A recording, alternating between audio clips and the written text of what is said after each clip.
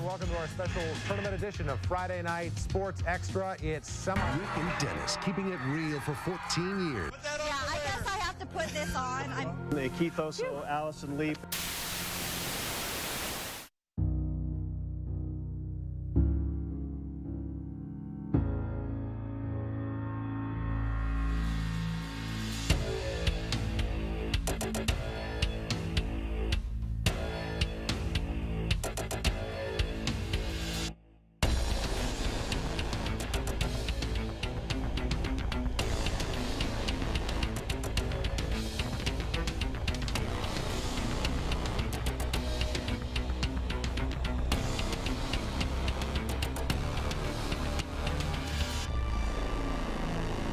Celebrating 30 years of coverage.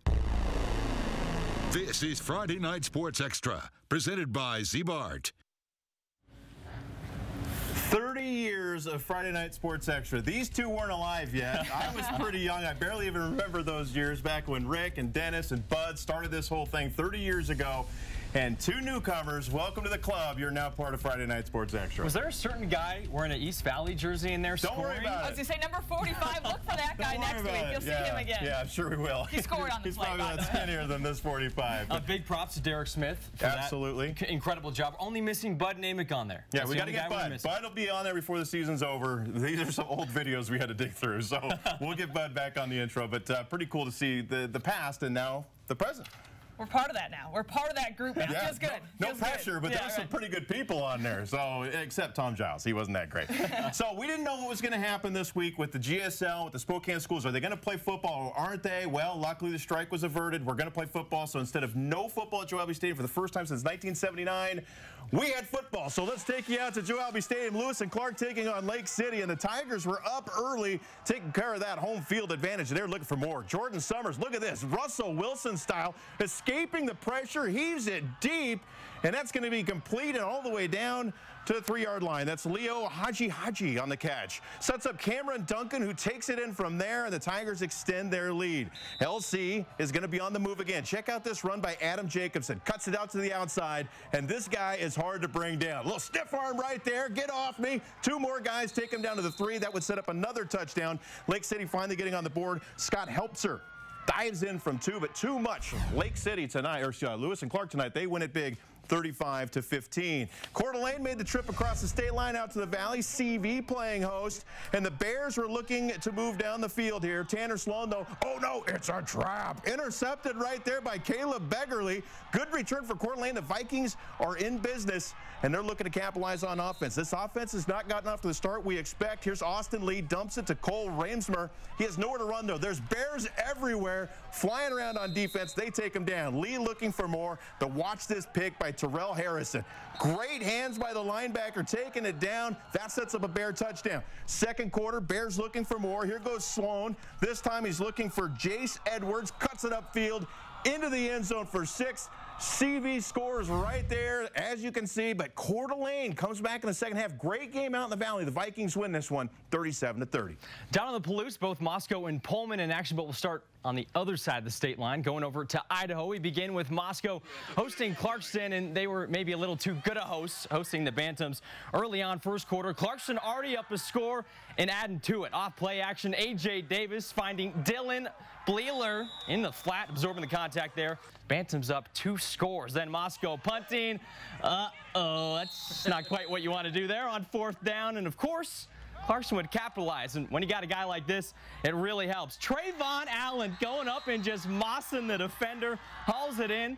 I think that might be a top play nominee, guys. All right, we saw that last play. Let's go back to the well again. It's Allen. This time, though, they bring him down at the 20-yard line, but didn't matter in the end as Clarkston wins this one big, 48-20. Back across state line, over to Washington, head over to Pullman as they were hosting East Valley Yakima. This one was all Pullman. Late second half, it's a royalty touchdown.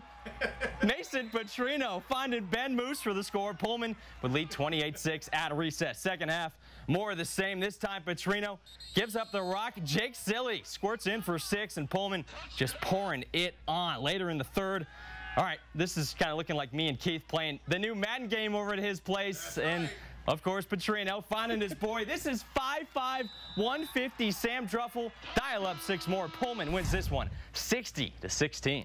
Well, Lakeland got started last week, as did everybody else in Idaho. West Valley at a disadvantage. They were a week later. They'd get to business tonight. We head out to West Valley now. These two schools taking on the band. Hey, those guys, they're the real heroes. West Valley not being good hosts, though. Hunter Wright on the rollout. It's Devin Duke. He's slung out of bounds there. That sets up this 31-yard field goal. Chase Howitt, yeah, he's true. The lefty kicker puts it through. West Valley with a big lead in this one. Lakeland, though, they'd get it going. Jared Walker just walks in from 2 yards out, made that one look easy. That cuts into the lead. Eagles looking for more here. Colton Daly to the flat, and ball's tipped, intercepted by Joshua Brandt. He's headed, yeah, the other way, a long ways. It's a pick six. Yeah, see you later on that one. But the Eagles, they were too much in this one. West Valley cruises 45-22. If you want to get involved in Friday Night Sports Extra, it's pretty simple. Hashtag FNSE, Friday Night Sports Extra. Just sound it out in your head. Hashtag FNSE, and you may see some of your feedback end up on Friday Night Sports Extra like this. Here's what you got to do. Send in a tweet, do a little photo, whatever. Here's the tweet we got from Beth Ann. Sent it straight to me, so of course that's going to make it on Friday Night Sports Extra. That's an awesome picture from Liberty High School. We're going to take another one here.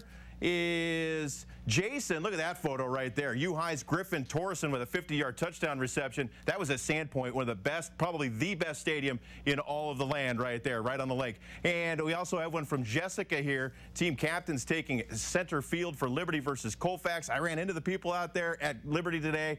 Gorgeous, gorgeous football game. Thank you for your tweets. Thank you for your Facebook post. Remember, hashtag FNSE, and you can see your tweets next week. Okay, so tonight it's just us in here, but next week it won't be, because we're going to start with theme night. And if you saw the guys last year, well, I think Osso's already got his Halloween costume planned out, and we're looking forward to bringing that one back once again.